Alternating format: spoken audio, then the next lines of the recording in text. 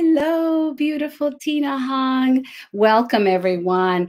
This is our third panelist. I'm so honored to have Tina Hong here. I'm going to introduce her in a few minutes. First, someone mentioned that the last two interviews that I did with the panelists for the Women's Health Forum, that I didn't introduce myself. So I'm going to introduce myself. I am Jackie Castro Cooper. I am a spiritual being having a human experience. And my work is as a virtual holistic alternative physical therapist. I'm the creator of the self-care, self-love movement. I'm also the author of The Power of Self-Care, Self-Love, a physical therapist guide to evolving into your higher self.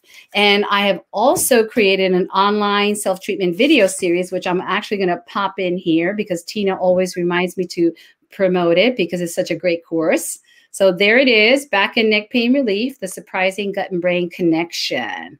All right, so there is me. So now, welcome, Tina. I'm going to introduce you. Welcome, welcome, welcome. All right, so Tina Hong is an executive health coach who provides guidance, tools, and strategies for busy professionals who are struggling with weight loss, depression and anxiety, food and substance addictions, high stress, and adrenal fatigue. Her transformational programs include one-on-one coaching, group wellness workshops, and wellness workshop challenges. She's a corporate health and wellness program person as well. So Tina believes that by connecting with one's deeper self in a more intuitive and conscious way, then midlife weight loss and health will turn around permanently, and this is achievable. And so I am so honored to welcome you, Tina. I just love that you and I have become really good friends. And I love your whole aura, your mindset, your kindness, and your compassion with all your clients.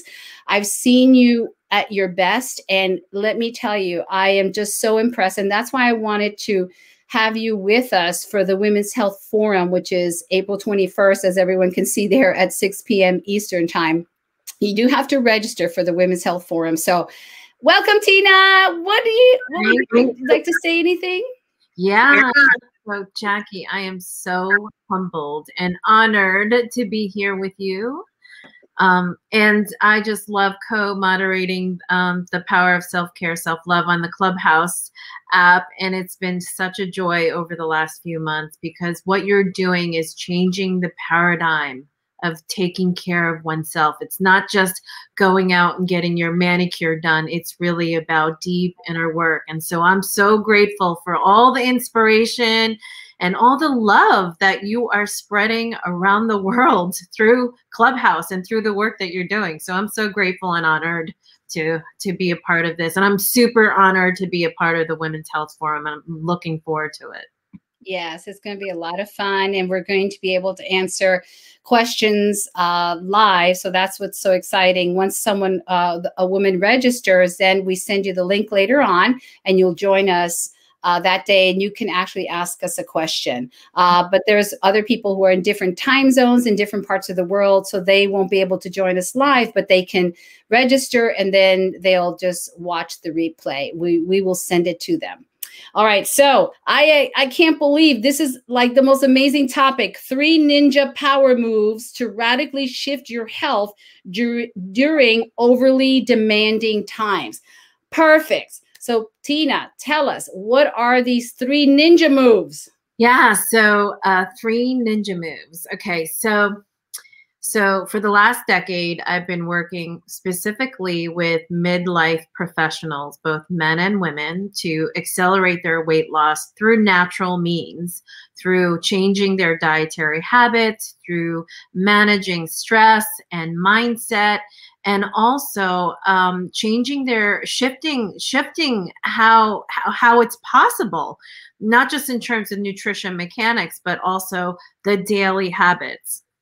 And so the 3 ninja power moves, number 1, What I found in the last decade of working with midlife busy professionals is that mindful eating is a big challenge, slowing it down. And when you are actually mindfully eating, slowing down your eating habits, digestion begins in your mouth, right? Through your saliva, through breaking down the fibers, breaking down the proteins in your mouth.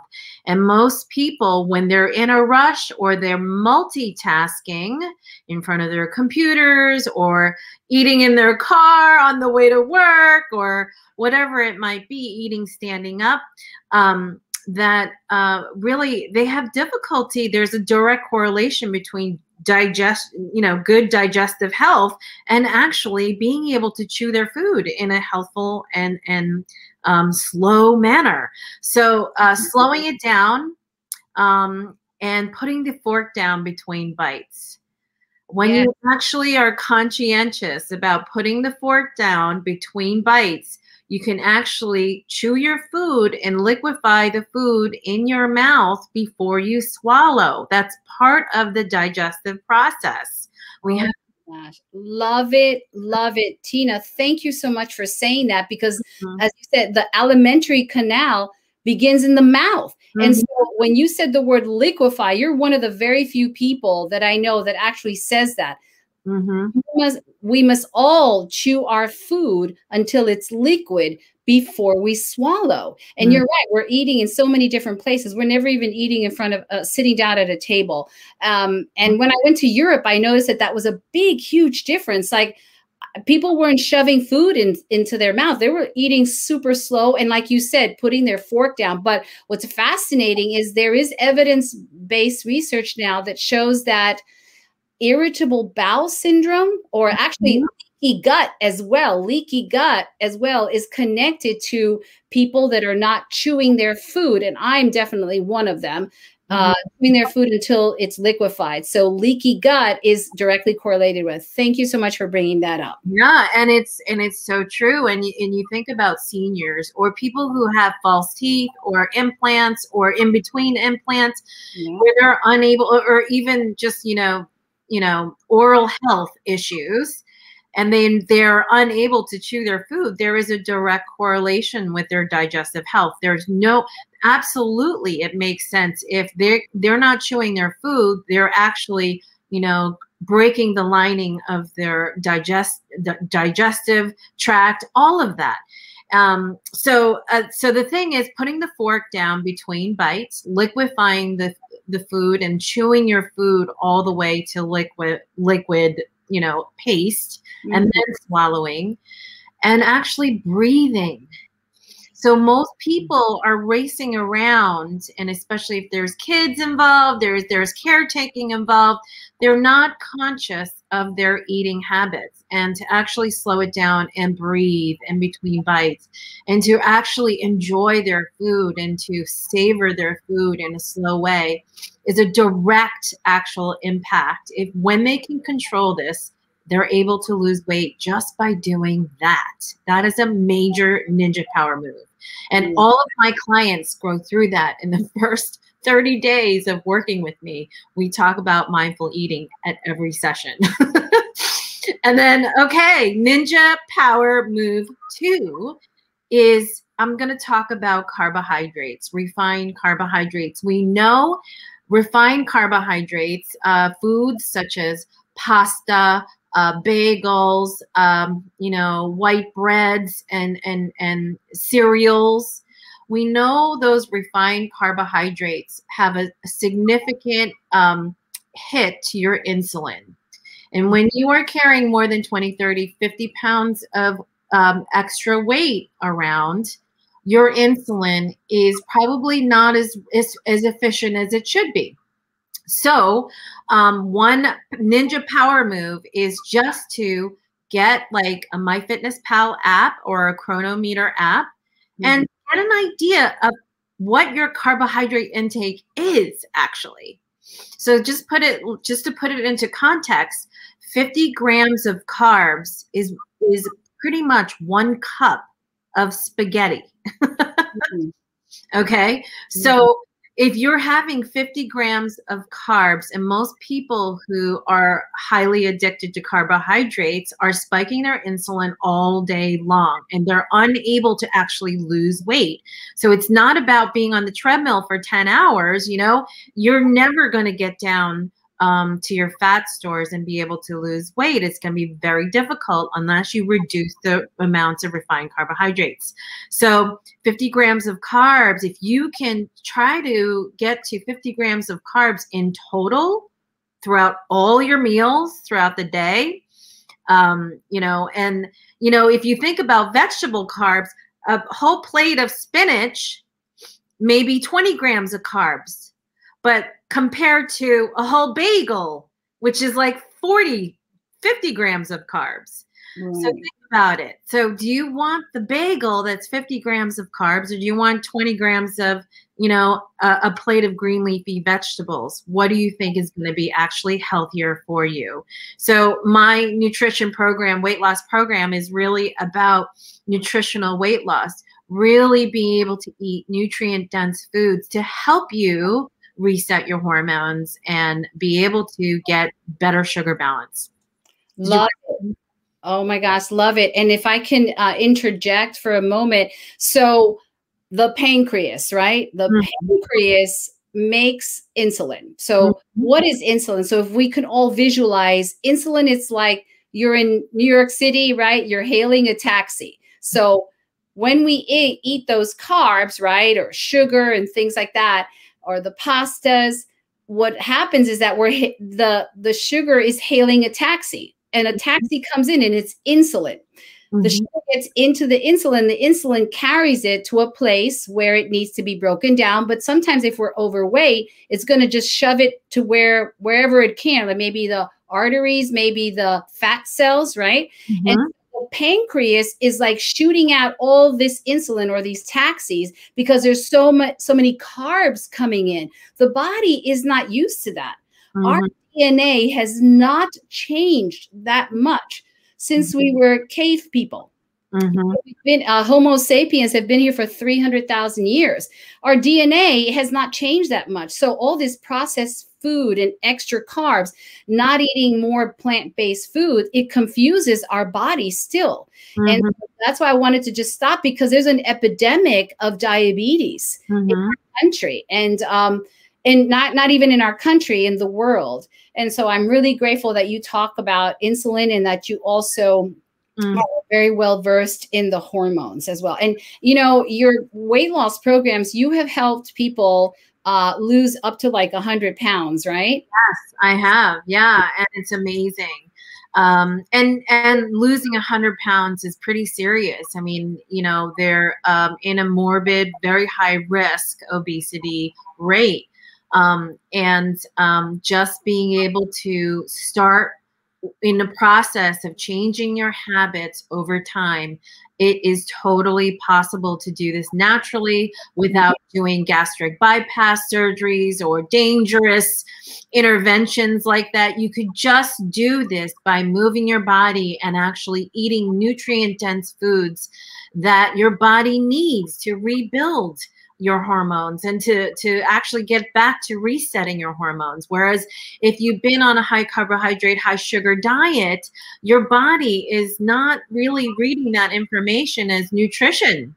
Your body is reading that as empty nutrition. What did Dr. Mark Hyman said? Americans are overfed and undernourished. I mean, that is so true. And we have such an epidemic of type 2 diabetes. Type 2 diabetes is totally treatable, Yeah. And it's so important to start as soon as possible with that. And I know that you help people and guide them one-on-one, and also you do the group coaching. I know you're going to bring this up later, but you have something coming up, and I wanted to mention it right now, which is the 90-day Unstoppable Health. And that's to help people with weight loss, because we really have to look at it as a health crisis, right? eating poorly, gaining weight, and also lots of other issues that go on. Because for me, I'm a big gut and brain person, and that's what I think connected me so much to you, Tina, because whatever is happening in your gut, whatever we're putting into the intestinal system, we've got 25, 27 feet of intestines. If they're not breaking down the food correctly and it's just storing it as fat cells, right? He's confused. It doesn't know what to do. But it's a health crisis also for our children, you know, kids, the food that we have in the school system. So I'm just grateful that you're doing that. And and your weight loss group coaching starts April 19th through June 20th. So if anyone's on here who wants to do that, I know you're going to talk about it again later, but I just wanted to stick that in because I think it's really life-saving, the work that you do, Tina. Yeah, during the 90-day program, it's pretty much a pre-summer program. And you will have the tools of what to eat, what not to eat, and we'll be measuring and tracking you along the way. And there will be an exercise component to it as well, so you have options to move your body. And the thing is, this is a lot of the work, a lot of the protocols and the programming that I do privately with one-on-one clients. I offer that in a group coaching format, which is awesome because what people love is the accountability of their peers. And once they see somebody else, you know, making progress, it's motivating. So it's really fun, and it's a really great way to establish some habits long-term. It's not a diet. It's literally about changing your habits long-term and really knowing what to eat to lose weight in a very healthy manner. Yeah. Yeah. So, yeah. And, you know, that's my whole personal story too, is I'm doing this because in midlife, I'm very much interested in helping people turn their health around before it's too late.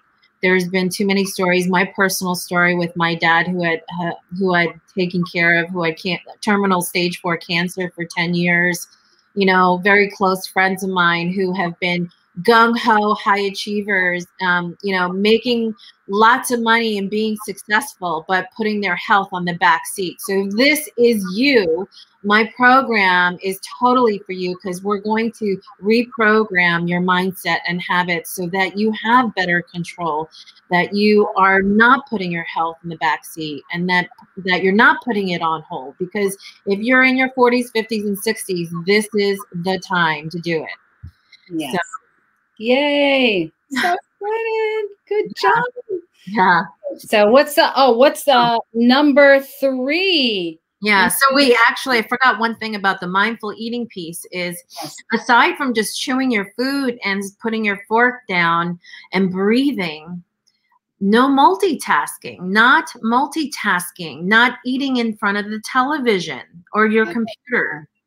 And it is so hard for people to turn things off. But it is so critical, because you're raising your consciousness about how you're taking care of yourself, how you're loving yourself through the foods that you're eating. And when you raise your consciousness, you make different kinds of decisions. So I forgot to add that part on the Ninja Power 1, Ninja Power Move 1. And may I add also, when I went to Europe, I remember everyone had not everyone, but where I went, they had fresh flowers on the table, and everyone sat down, and there was sometimes music playing. So for people who like always eat in front of the TV, that's also a little bit of an option, just playing some nice, gentle music or whatever kind of music that soothes you. That actually slows down that energy system in the body so that we can rest and digest, because we're eating, and some of us are in the sympathetic nervous system, which is fight, flight, freeze. Hurry up, I gotta eat, I gotta go to work, I gotta go to this, gotta pick up the kids, I gotta, you know, all that stuff. And that's fight, flight, freeze. But when we slow down, like you're saying, Tina, and we put the fork down and we eat consciously, sitting also, because the brain doesn't supposedly, I remember reading this a long time ago, and I don't know if you agree, but sitting down sends signals to the brain that you're eating. But if you're standing up and eating, the brain is kind of like a little confused. And so you're actually going to feel fuller when you eat slower, liquefy the food, and Mm-hmm. then not you're not distracted. So yes, thank you so much for bringing that up, Tina. I appreciate that. Yeah, throughout the year, I offer a course called Eating as a Meditation, and I get into all the five senses, Mm. surroundings, and what it, you know, and last summer, I ran the program, and one of the group participants came to shared a picture in the group, and she was eating her lunch at work on her blue Wedgwood china.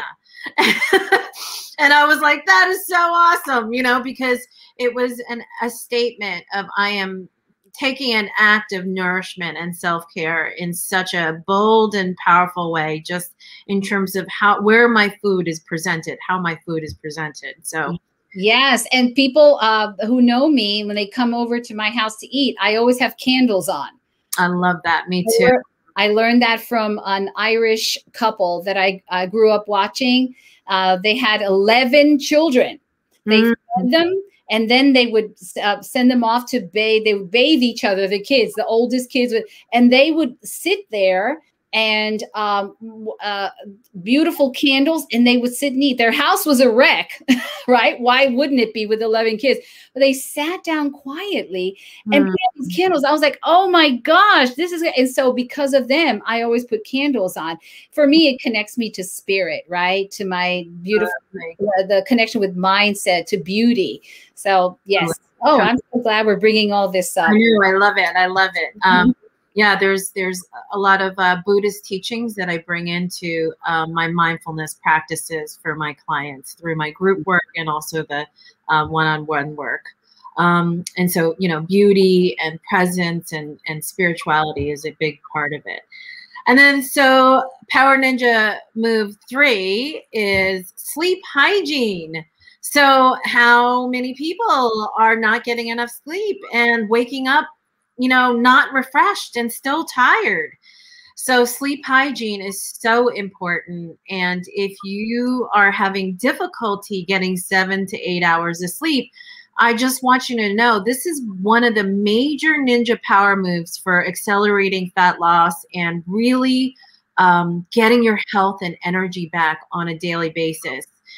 It's not just about, you know, it's about resetting your body. It's about refreshing all the things that we've done throughout the day to actually be hard on ourselves in terms of stress, in terms of physical activity, whatever it might be. Even emotional stress, you know, translates into physical stress.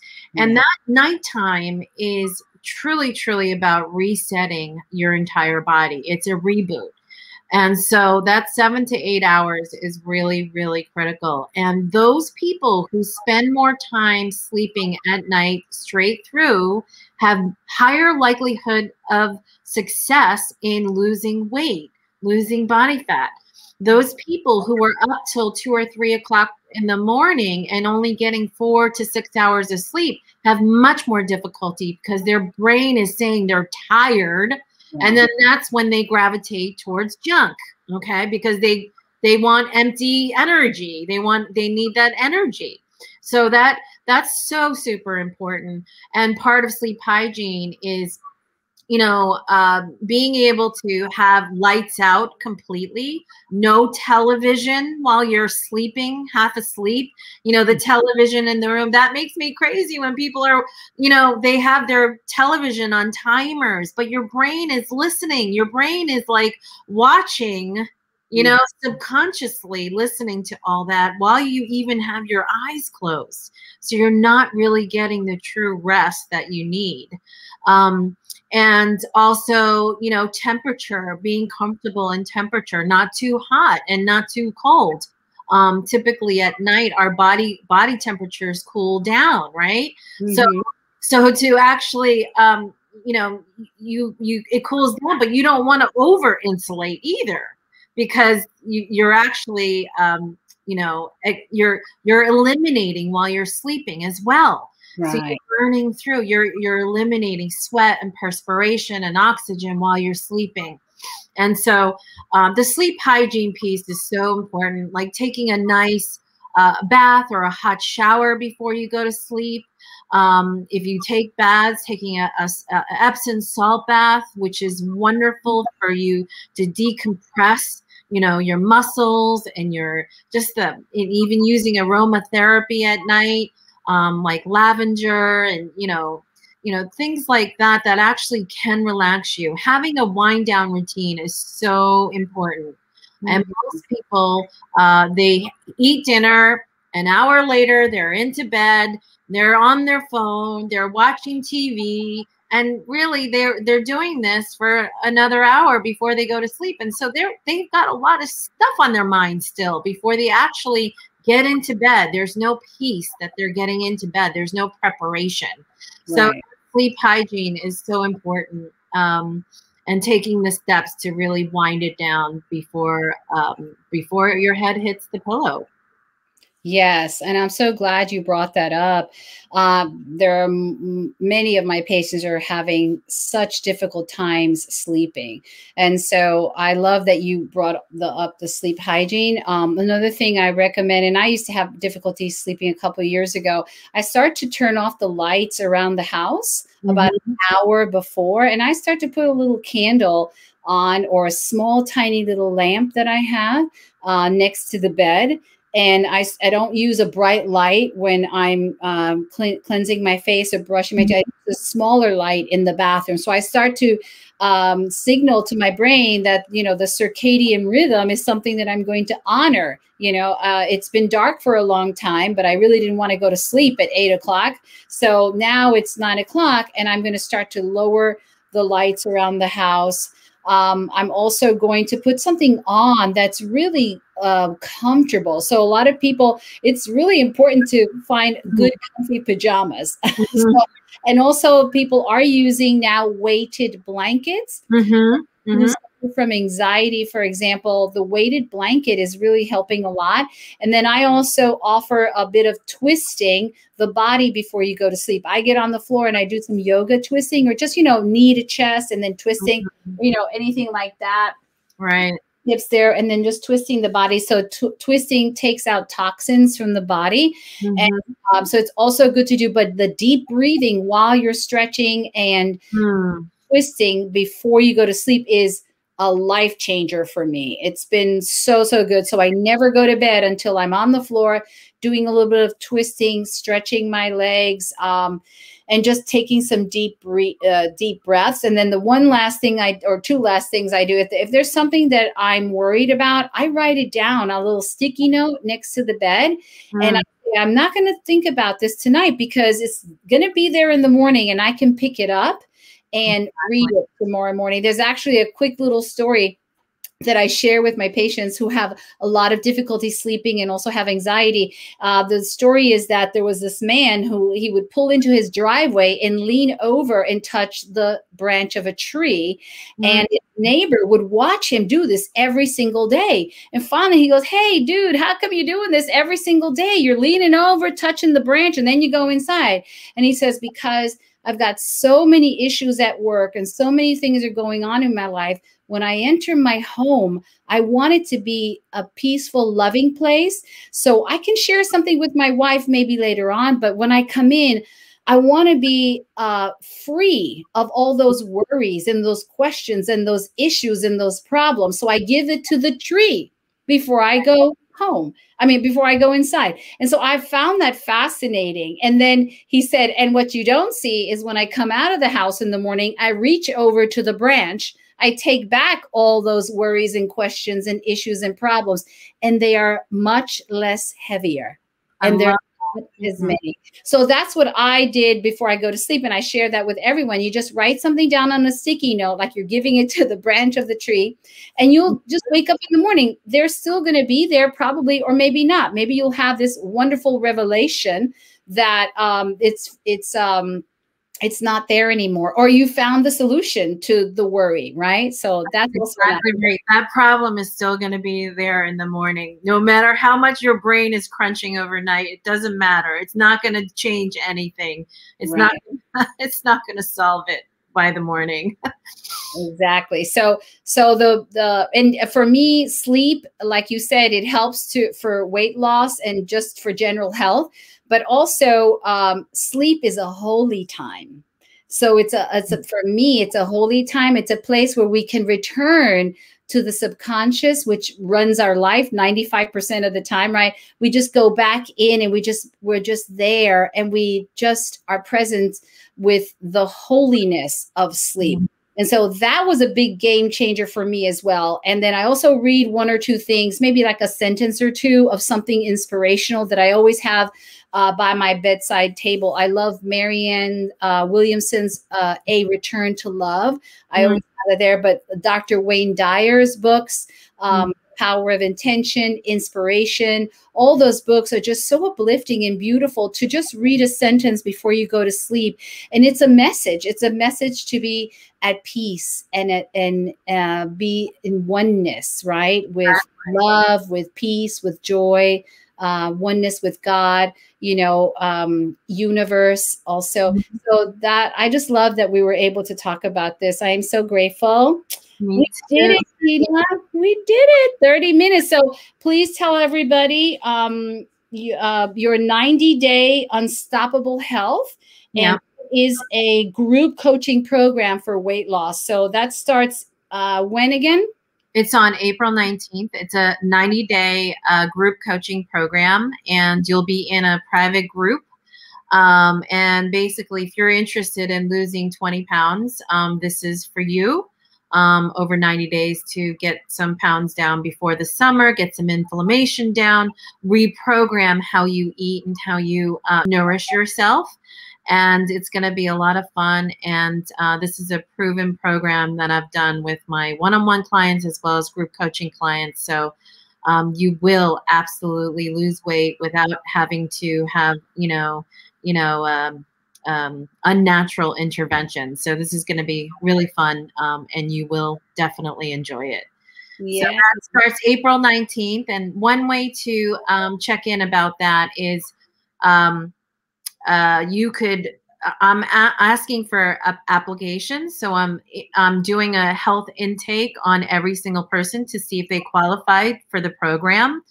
And so you could, set up book a one-on-one complimentary, absolutely free 60 minutes with me at bit.ly/unstoppable health. And you will have 60 minutes. I'll give you a health scorecard, weight loss scorecard during our discussion. And we'll discuss if this program is for you. Wonderful. Beautiful. So just another little, I'm going to share our little, a little flyer there. So everybody, please register for the womenshealthforum.org. It's going to be April 21st at 6 p.m. Eastern, 5 p.m. Central. And we're going to have 5 panelists. And as you can see, Tina Hong is going to be one of them. So we are so excited. And next week, we're going to have our last panelist, Dr. Devin Miles, and she is a doctor of naturopathy. So I'm excited about having Dr. Miles here with us, and she'll be our last panelist interview. And then the following week, we actually do it. So register for the womenshealthforum.org, because in order to participate in it and to ask your question, you have to register, because it's not a public. So all these interviews that I've been doing is to share these amazing panelists. But that day, it's going to be a private session where women can ask questions, any kind of questions of the 5 of us. And I created this in 2017. And for the first time, we're going to have it virtually and globally. And I'm excited because women have, we as women, we need to know what other things are out there to help us to heal ourselves, right? So medicine is so incredibly important for us. Our beautiful doctors and nurse practitioners and nurses and physician's assistants, what would we do without them? But there's also another world, a holistic alternative world that we can also incorporate, right, with our beautiful medicine that a lot of people are not aware of. So women, since we are the main caregivers of our families, we have to keep ourselves healthy. We have to care and love ourselves, because if we don't do it, then who's going to do it? Right, Tina? Exactly. We got, as my mom and grandma always said, and I say it in my book as well, your body, mind, and spirit are holy. Treat them like that, you know, treat them like that. You only get one body. That's it, just one. All right, everybody. So peace and love to everyone. Tina, thank you so much for sharing your wonderful wisdom with us and for giving us your time. I love you, and we will see you April 21st. Thank you, Jackie. Thanks, everybody. Yay. Bye-bye. Bye.